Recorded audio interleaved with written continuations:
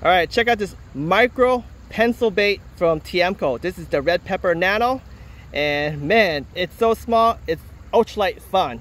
I swapped the treble hooks off to some inline singles. These are assist style hooks. As you see, there's a little Kevlar line on that.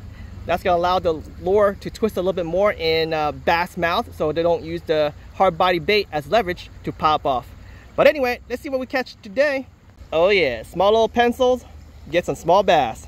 Fun action in small little bodies of water like this. Oh yeah, even gills love them. Look at that fall color. It's pretty crazy.